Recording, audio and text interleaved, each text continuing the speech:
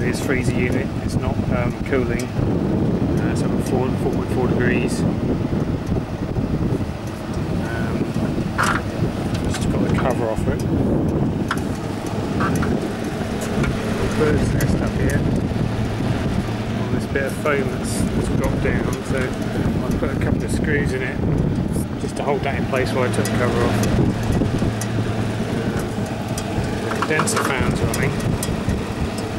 It's a condenser. The evaporator is through the wall. It's a through the wall sort of package unit. That's the compressor there, which is hot. I think I've been hearing it click on and off on the thermal overload.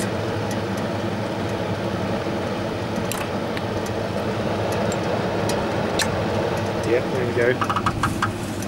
So let's see if we can turn this off here.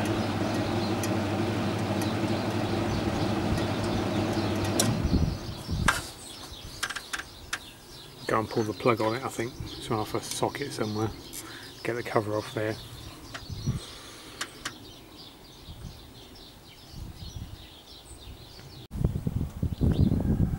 Got the electrical box apart.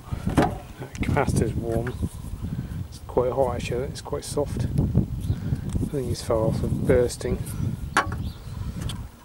We'll test it anyway. It's been cycling on and off on the thermal overload probably for a day, I expect. I think it's gone wrong yesterday.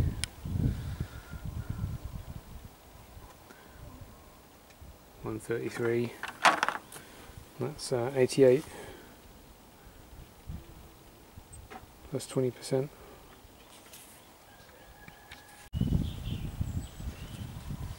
Right, the electric's checked out.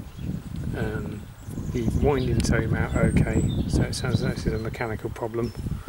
There's a lot of oil here and underneath that box, so we put the gauges on there and we've got nothing. So I'm going to put a bit of nitrogen in, see what happens.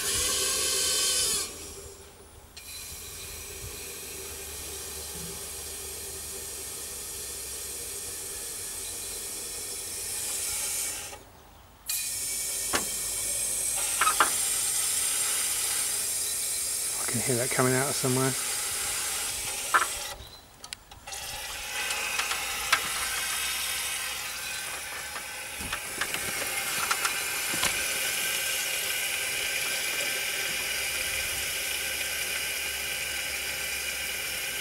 I think that might be in the condensate tank. There's a tank here where the water drains from the freezer when it defrosts. There's a hot gas loop in there.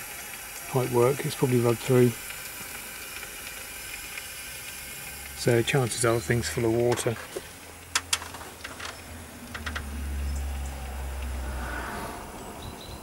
I think we might end up scrapping this.